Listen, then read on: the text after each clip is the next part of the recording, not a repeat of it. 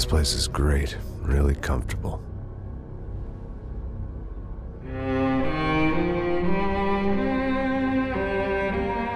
I'm just gonna get settled in. Time to move on. Get on with my life. Yes, absolutely.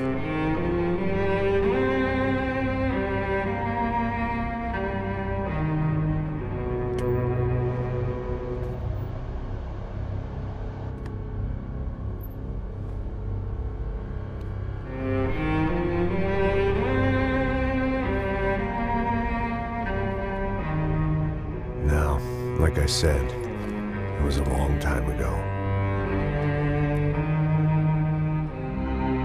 Let it go. Seriously.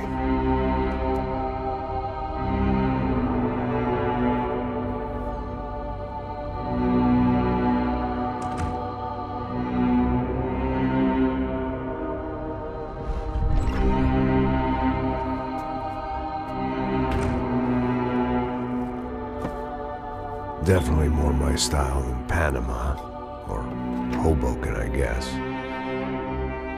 No, if I'm honest, I just got kind of bored of boozing. I mean, once in a while, but not all the time. You're right, it wasn't doing me any favors. Maybe I'd lost my self-respect, but it's back. I'm excited, really. I really needed a new start.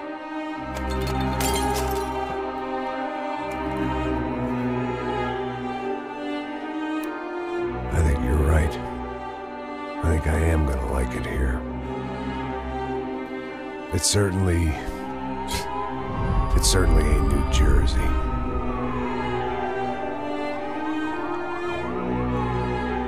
It's my new life. Just like you said.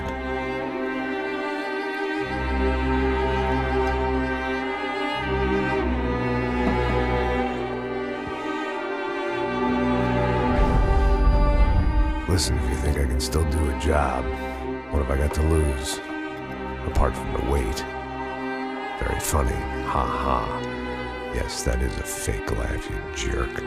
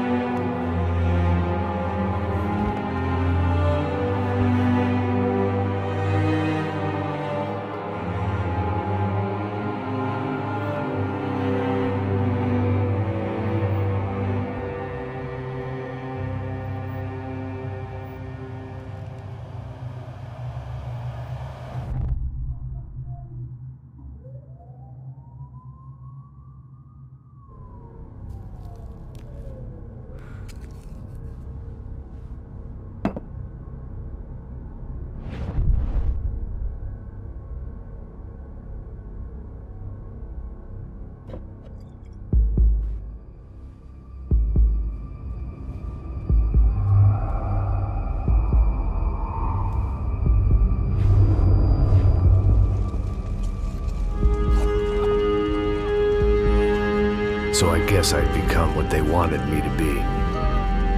A killer. Some rent-a-clown with a gun who puts holes in other bad guys. Well, that's what they had paid for, so in the end, that's what they got. Say what you want about Americans, but we understand capitalism. You buy yourself a product and you get what you pay for. And these chumps had paid for some angry gringo without the sensibilities to know right from wrong. Here I was, about to execute this poor bastard like some dime store angel of death. And I realized they were correct. I wouldn't know right from wrong if one of them was helping the poor and the other was banging my sister.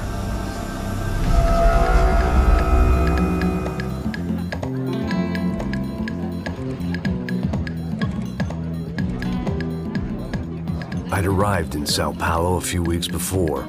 I was working a protection detail for the kind of people who need protection in a town like this. And what kind of town was this? One where I didn't speak the language and they didn't water down their drinks. So for now, we seemed to get along just fine. Of course, that was about to change. Hey, brother. Hey. How's the cocktail? Scotch. I never mix my drinks. Well, at least not on duty. Something like that. Man, that favela is big. Yep. Nothing like the view of extreme poverty to make a penthouse cocktail party really swing. I guess they call it trickle-down economics. That's funny. It's supposed to be a charity thing. Drink and give money. I don't know, something for the kids. Hey, listen, man. We better look lively. This place is a nightmare. They just got cowboys running security downstairs. Something rotten in the air. That didn't mean much. There was always something rotten in the air. The family we were protecting were local celebrities, rich parasites with delusions of humanity. The kind of people who end up in glossy magazines or body bags, depending on how their luck runs. So where are they all? I see Rodrigo over there talking to that guy. Yeah, I don't know him. That guy next to him. He's some kind of cop. I think, I'm not sure. Serious, though. Big end cop, anti-gang sort of thing. I can't remember his name. So who's this guy? That guy's a plastic surgeon or some kind of surgeon. Tummy tucks and cock implants. Look at Marcel. Still dances like a fool. Guess that's what a European education and a coke habit will do for Ricky Martin look-alike. That's very funny, Max. Oh, excuse me.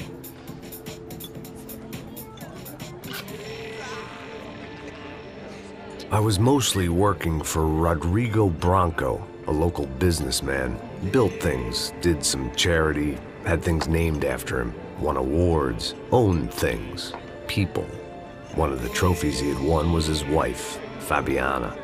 She was hot and wanted to be dangerous. Some good genes trying to fight their way out of a cesspit. She'd married well and was now at leisure to regret her good fortune. They got along as well as any rich workaholic and his younger airhead wife tend to get along. They mostly ignored each other. She spent a lot of time with his cokehead younger brother, Marcello. He was a good-time guy if your idea of a good time was an expensive suit, a bottle of champagne, and nothing between the ears. The middle brother, Victor, had just walked in. He was a local politician. Guy was smoother than an oil slick on an iceberg and about as toxic. The rest of the crowd, I didn't know, but I could imagine the types. People who know if they drink enough, they won't have to feel guilty about their good fortune. Suddenly, things turned real ugly. Felt like our hangovers arrived right on cue.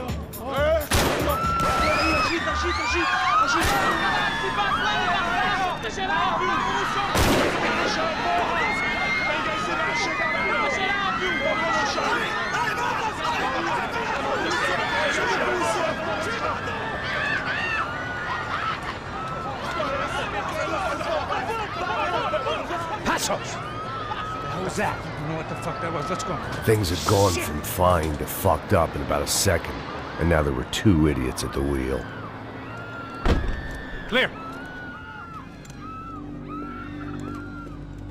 Got this floor? Sure. Look after yourself, bro. Stay safe. It wasn't my own safety I was concerned about, trophy wife or not.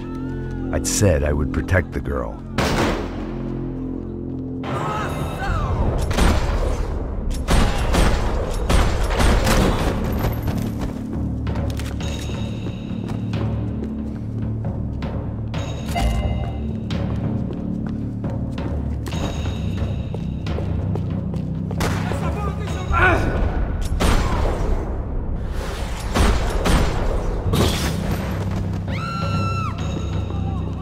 That was the boss lady, only this time she wasn't calling for more liquor in her cocktail.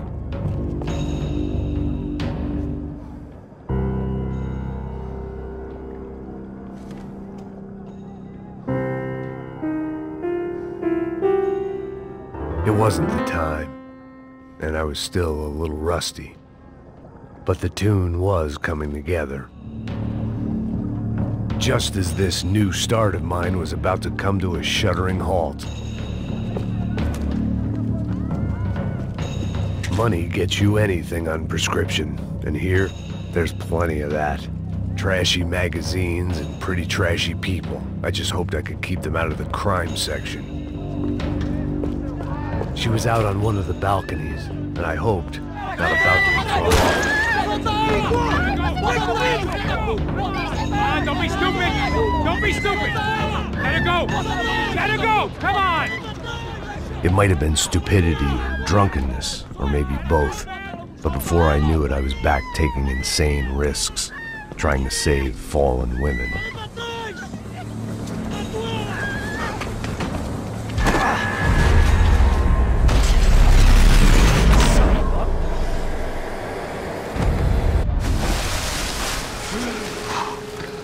Tranquila! Tranquila! Nós cuidamos disso. Nice work! Okay, you need a hand? No, you? Where the hell's Rodrigo? I don't know, man. Thanks. Somebody's gotta go find him. Está tudo sob controle agora. Fica tranquilo.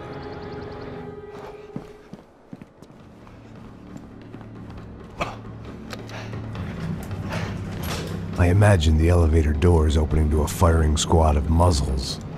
As far as I could see it, the one thing my plan had going was that no one else would be stupid enough to pull this move. Bronco! What have you done with him?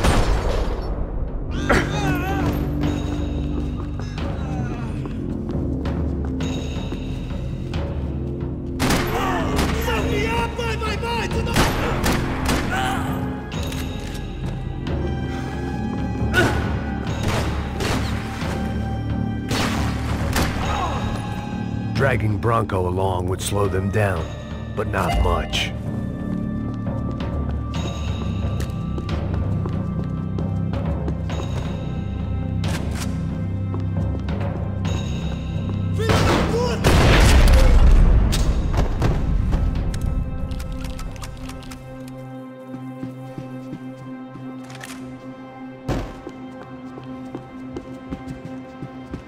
It looked like they were taking him out through the basement. Maybe I still had a shot.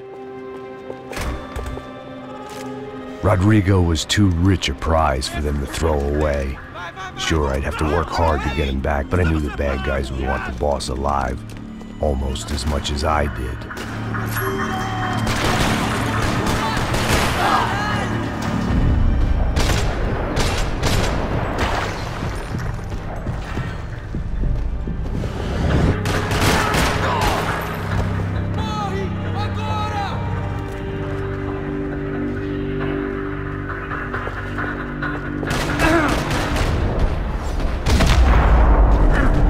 Far ahead.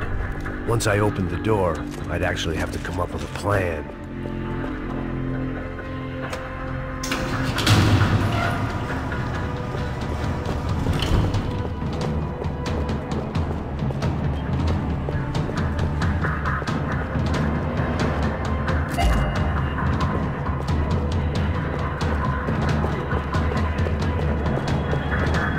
The great thing about being famous as well as rich is the bad guys know who to kidnap. Another parking lot rattling with gunfire. Was I too late?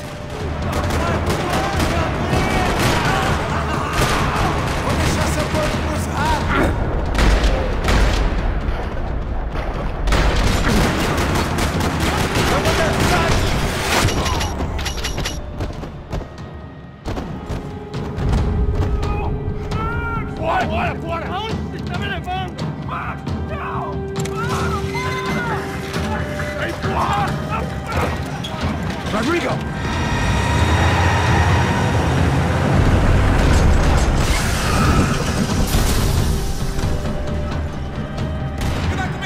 Stay down, Mr. Bronco!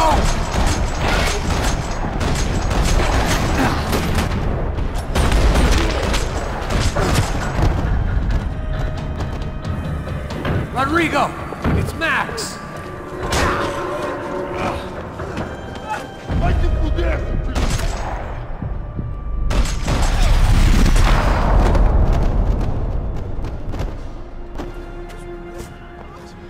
You're okay. You're okay. Yeah. Come on, get up. Come on, get up. You're okay. Come with me. Just come on. It's okay.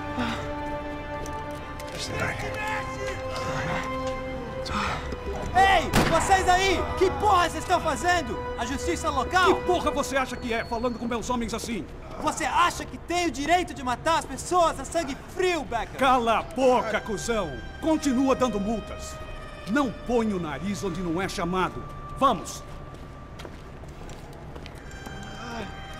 Ajuda, cara. Chama uma ambulância! Me ajuda. Fuck. You did good, Max. You say so. Don't look so good. Hey, what could be better, huh? The good guys are reunited, and the Commando Sombra are dead. I guess. So who's this guy? I don't know. Some kind of cop. Different branch of the police. Not UFE, but normal cops.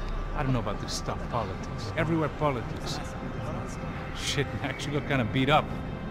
Let's get this lot home, and then I'll get you home too. Come on.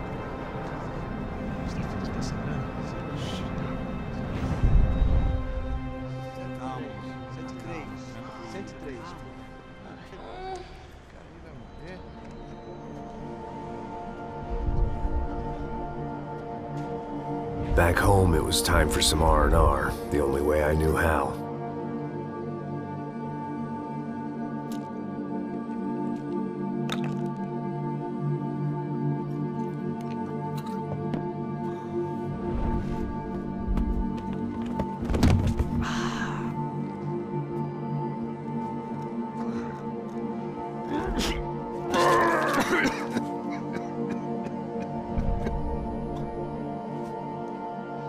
And with that, I guess I was ready for bed.